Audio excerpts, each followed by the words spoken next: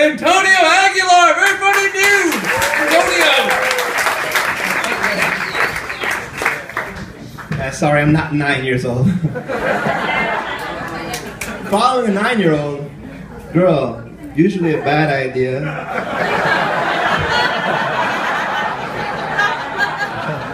I'm from Wisconsin, so I drink a lot. I drink before I do anything, to be honest. The only thing I do sober is drink. I've never done Alcoholics Anonymous. I have done Anonymous Alcoholics. Right, it's where you get real fucked up, you go out, you don't tell anyone your name. It's more of a two-step plan. Speaking of drunks, I was in Rockford, Illinois, and Rockford voted Taco Bell best Mexican restaurant. I know, how drunk do you have to be as a city, right?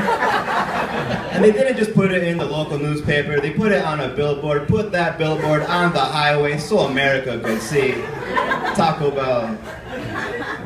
Say Rockford, good, you know, like, but Taco Bell's alright, you know, when you're done getting drunk and you're ready to get sick. But that's it, you know, there's nothing to vote for, right? It's not. The Taco Bell by my apartment, they remodeled it to make it look more authentic, to make it look like it's actually in Mexico. They gave the security guard a machine gun. And now it's just like Mexico. It's a very dangerous Taco Bell. It's really not worth the chalupa, to be honest. It's not. Mexico's dangerous. They did the real world in Mexico, but they didn't do it in real Mexico. They did it in Cancun. Imagine if they would have done it in, I don't know, Juarez. 7 strangers picked up and thrown into a van. Find out what happens when the kidnappers stop being polite. Start getting real. It's the real world. Juarez, it's like 15 minutes long. It's a terrible idea for a show. It's really hard to get advertising. Speaking of Latino kidnappers, I was in Cleveland. And Cleveland, I wasn't prepared for Cleveland because they don't have Mexicans there. And I checked, I went to Applebee's. I looked in the kitchen, there are no Mexicans in Cleveland. They don't believe in them. And this lady in the front row yells out, "Hey, we got some!" And I Googled it, there are 3,000 Mexicans in Cleveland. That's like 4 picnics, that's not a lot of Mexicans. Nothing to interrupt the show for it, man. My friend's from a small town, she said she was at a party, there were a lot of Mexicans there. I was like, okay, Brittany, how many Mexicans is a lot of Mexicans to you? She said there were 9 Mexicans. I was like, 9 Mexicans? That's like an average amount of Mexicans. That's not even a sedan full. Barely a smart car's worth, right? I'm half white, half Hispanic, so you can call me a honky, just don't pronounce the H. You got it? All right. Congrats, that's good. All right, you can spell it with a J if you really want to, right? Like, if you're determined to be racist. I speak Spanish, which means I'm like 3 bong hits away from understanding Portuguese. That's been tested and proven. That's actually how you learn Portuguese. I don't know if you knew that. Rosetta Stone, Rosetta Stone. Okay. Si comme ça, bonne festa, molto bene, parlez-vous français. Anyone else smoke weed? Alright. Anyone wake and bake today? Yeah. I think waking and baking would be a lot less acceptable if it didn't rhyme.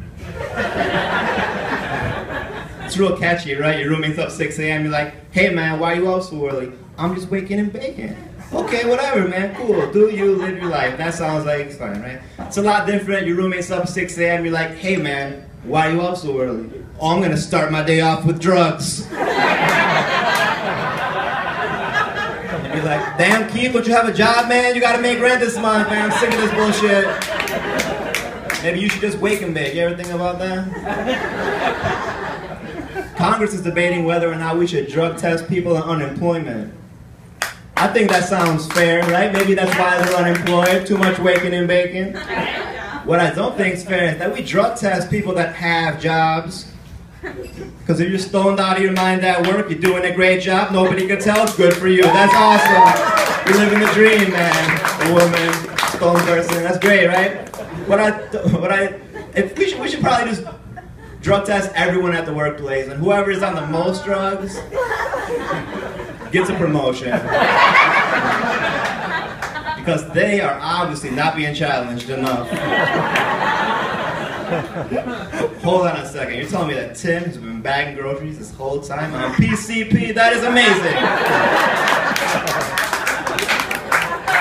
He is the future of this company. Get him in my office. ASAP. So I'm Peruvian, which is like Mexican, minus the work ethic. That's really it. Being Peruvian means that if I go to a pet store to buy a guinea pig, they'll ask me if I'm Peruvian. Because in Peru, guinea pigs are considered food. I actually have to lie to the cashier and tell her I'm Mexican just so I can buy a guinea pig to take home and eat. Like, it's not fair. Kind of bullshit for the guinea pig, right? It's bullshit. In Peru, they call guinea pigs cuy because they make this noise. It's really cute. They go cuy, cuy, cuy, cuy, cuy, cuy. Right before you smash their head with a rock. That's just real world Peru, you guys. I'm sorry, I'm just... I know, it's gross, but it's funny though, you know what I mean? It's gross, but it's funny. Shame on me. That's a joke, really? I have way worse jokes than that. You have keep it clean for Austin right now, so that's... So, went to school for liberal arts, also known as customer service. Studied political science, so I'm really good at interviews. Not actually good at the job. Like, I can get elected, might not finish my term, right? I was in a group interview, and the lady asked us if we could be any fictional character, who would we be? And the other guy, he said Batman. Like, Batman, the one superhero with no superpowers, like, great choice, moron. You can't hire this guy. On top of that, not very fond of your parents. Are you? Alright, a moment of silence for the Waynes, that's fine. That's fine. It's my turn. If I could be any fictional character, who would I be? That's easy, I'll be God. Wait, oh shit, I didn't think that through before I answered that. She didn't like that answer, but I don't think I want to be a Sunday school teacher anyway. Probably not for me, man. I want to be a film director. By film, I mean porn. By director, I mean star. I'm not there yet, but I mean, I would like to be. I don't see how do they pay male porn stars? Like, shouldn't that be just, like, that's the payment, like, that's it. There you go, right? I mean, I'd be a really cheap porn star, you guys. I'd be like a discount porn star. My porn name would be like TJ Maxx. With 3 X's though, right? My clothes would be half off, right? I got my idea for my first porn movie. It's an all-Asian feature. Hi Cooch.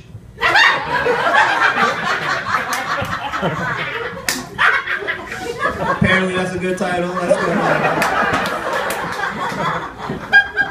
Now the first scene has 5 girls. And the second scene has 7 girls. And I hope also know what a haiku is, because if not, this joke's not gonna work. That's really front row knows what a haiku is. I love it. That's awesome, man. Keep it going. All right. You don't know what Haiku. Yeah, that's right. You should yell at her. Who remembers 5th grade anyway, right? Haiku, poem, poetry, book. I was at the public library.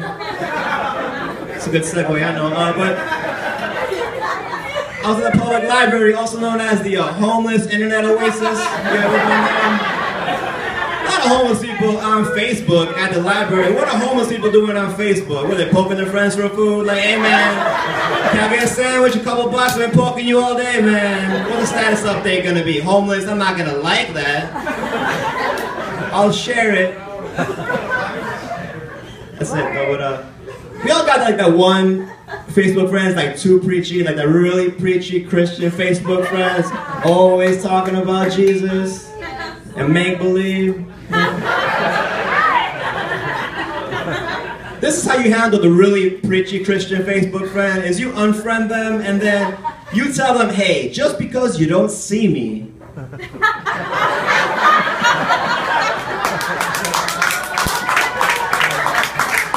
just because you don't see me on your friends list, it doesn't mean I'm not there.